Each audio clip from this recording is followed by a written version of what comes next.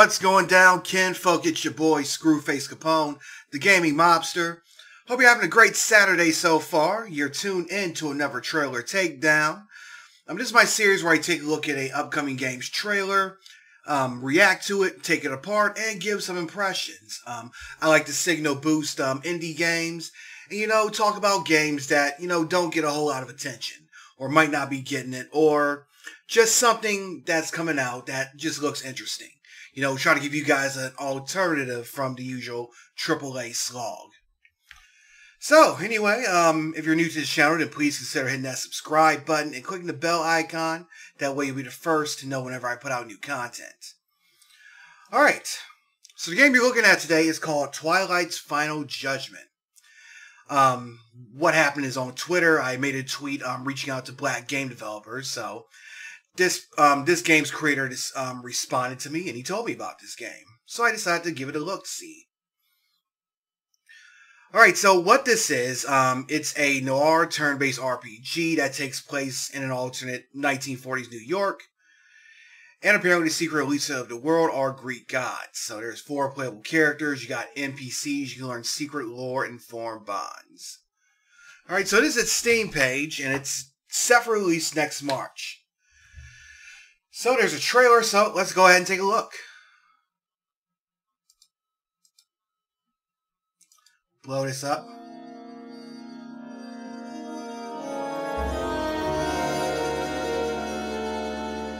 This is Trigger Surge Games.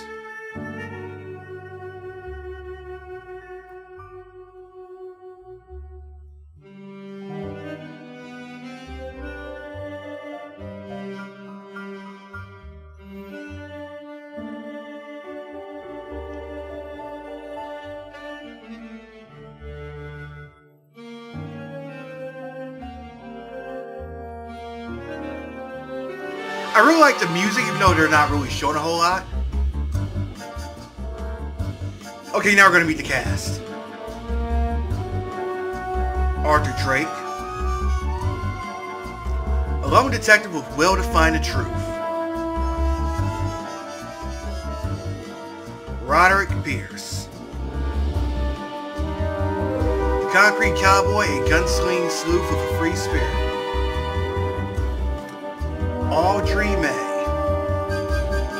the Harlem Bruiser, a girl with a bat and a temper. I really like her design. She's got that baseball bat. And this is P. Sugar, a pimp. The heir to the underworld, a man who knows all, including a good time. Definitely a pimp. Now let's dance. So it's your typical turn-based combat system. And this is Twilight's Final Judgment.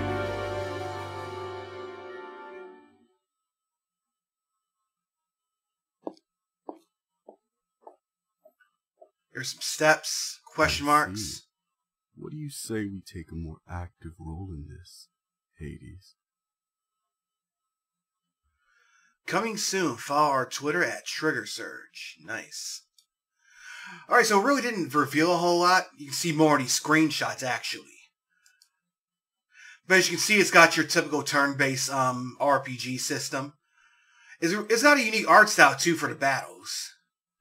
I'm trying to figure out what it reminds me of, but I'm kind of like one of those old school PC games, like with the like I don't want to say out of this world, because obviously it's a different type of game, but it's got that same kind of art style.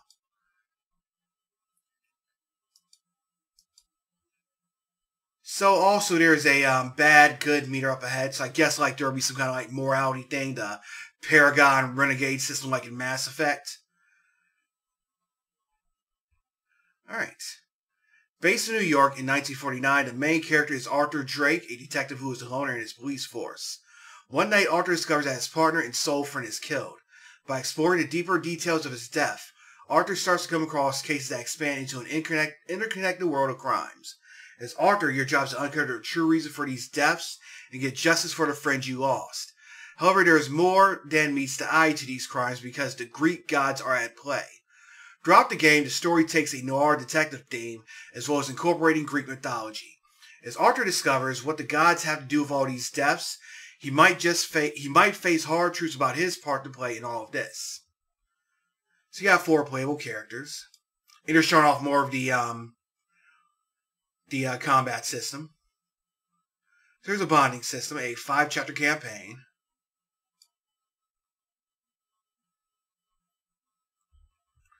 Alright, so yeah, it's definitely got a unique premise. Greek gods in 1940s New York, because usually with these style of games, they take place in a fantasy or sci-fi realm. So that's one thing he's got going forward. So let's check out the Twitter. Because they know I followed this dude on Twitter, so let's see what he's got going on so far.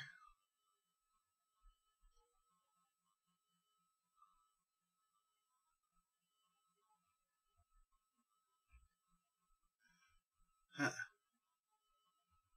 Arthur's Thanatos form. Ooh, that looks interesting. So I wonder if there's going to be like transformations during the gameplay. That would be pretty cool. Ooh, what's this? I just something deadly. I don't know nobody else is doing this. Body start to drop. Oh, not bad. Ooh, there's a TikTok. Nice. The pounding was just a warning for something worse. I just something deadly. I don't know nobody else is doing this. Body start to drop. Okay, not bad. So there's not a whole lot here right now, but at the same time, like there's some pretty cool stuff that he's working on. So no doubt we'll be learning more about it. If you follow, of course you follow this guy on Twitter, and you make sure you I guess this is what the choices will look like. So of course if you follow this guy on Twitter, then you'll learn more about the development as it goes forward. Okay, so there's a Kickstarter. There was a Kickstarter. Let's see how that did.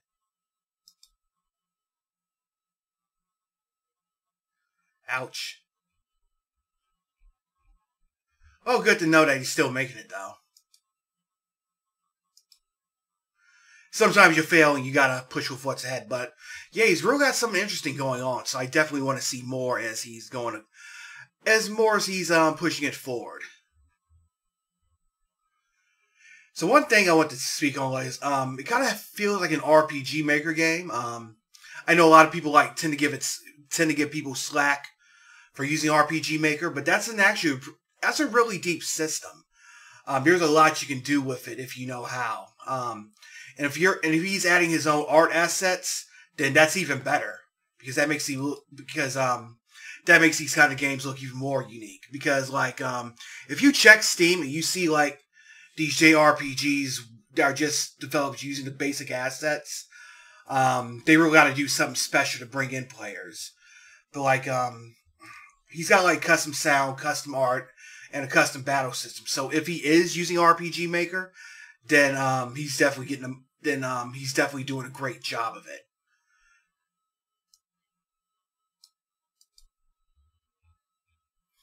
Not saying he is, but yeah, definitely looks deep. So that was Twilight's Final Judgment. I hope you guys enjoyed that. So if that's something you like to see, I got the links below. Follow the developer on Twitter, and you can add the game to your wish list. Well, if you made it this far, then I thank you for watching. If you enjoy what you just watched, please click that thumbs up icon and let me know what you think in the comments. Also, if you know of a game that's in development or is out now in early access, and there's a demo, a beta, or a trailer out, then let me know. You can either comment or you can reach out to me on social media. My link tree is below in the description, so you can reach me on Instagram. I got a Facebook group I just set up, and I also have a Twitter account. So yeah, just reach out to me if you know of such a game, especially if you're a black game developer. I want to see your stuff, and I want to uplift your voices. And also, again, if you're new to the channel, then please consider subscribing and clicking the bell icon. I like to drop new videos at least 2 times a week on Wednesday and Saturday. So you're not going to want to miss it, because I got a lot of neat stuff on the way. So in the meantime, if you're into RPGs, but you want some that does things a little bit differently, check out Back to the Dawn. It's an RPG that takes place inside a prison, and it takes place in a world that's full of furries. So yeah, it's basically Oz, but with furries. If you want to learn more about the game, then I have a full demo playthrough. So just click the video that just popped up on your screen. And in the meantime, I hope you guys have a great rest of the weekend. And I'm Audi 51,000G, kinfolk.